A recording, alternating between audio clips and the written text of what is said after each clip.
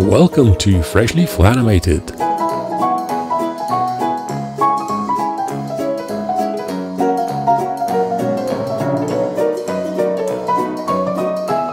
In this case, we wanted to have the pedals control the legs, and to achieve this we had to break the typical smart magnet rig logic for a rig structure where either the pelvis or the torso in general is the master parent. What we have here are actually two rigs.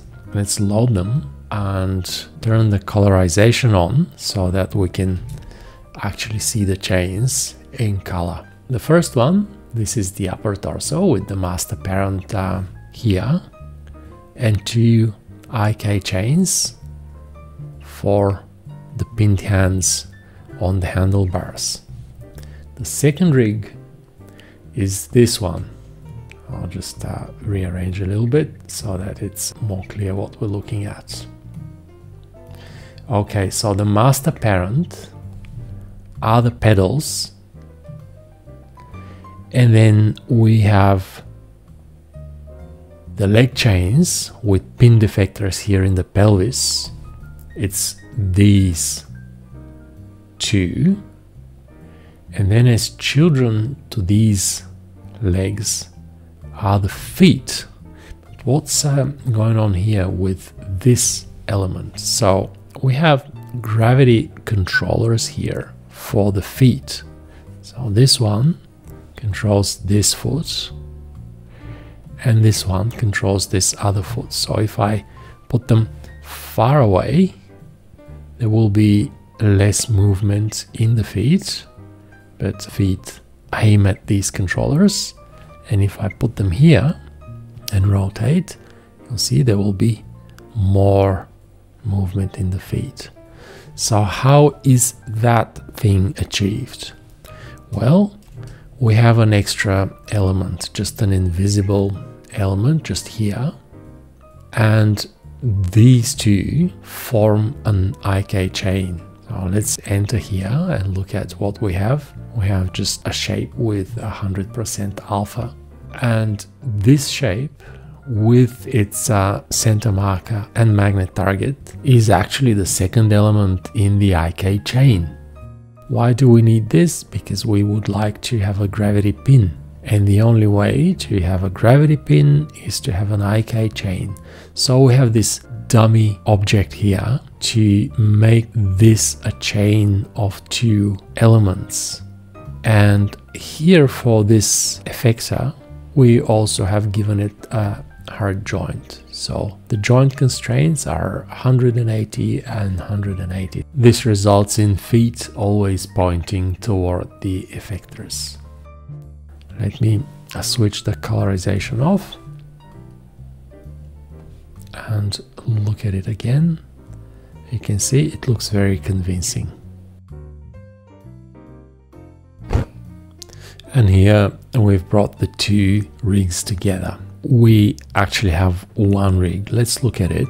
Let's look at what it does. It's more of an experiment rather than a practical solution of anything. But you can see as I turn the pedals, there is some movement in the upper torso as well. There is a gravity pin for the head, and the torso also responds to the turning pedals. Now let's load the rig in the Smart Magnet Rig panel and look at its structure. The legs are exactly the same, but what we see here is that we have attached the pelvis to one of the legs. If I control click on the nodes, we will get the nodes selected. So these are the upper leg nodes, and this is the pelvis. So it has become a child to one of the upper legs, and then everything flows from there. Let's switch colorization on so that we can see the chains. The IK chains for the legs are clear from the previous example. Feet are other IK chains with the dummies. If I control click on the nodes, we can see the dummies here selected. And then we have the pelvis as an FK element, and then we have more IK chains. Now, one IK chain is this one, the upper torso and the head, controlled by this gravity pin here. And then we have these two IK chains, which are the arms. Plenty of IK going on. And how do we achieve the actual movement of the torso? It's done by having slightly offset magnet targets here. So this is the magnet target for the pelvis. The pelvis is a little offset, and it keeps actually moving as we rotate the pedals. I doubt that there is much practical application in those offset magnet targets, but it was fun and interesting to explore the range of possibilities that the Smart Magnet Rig system can offer.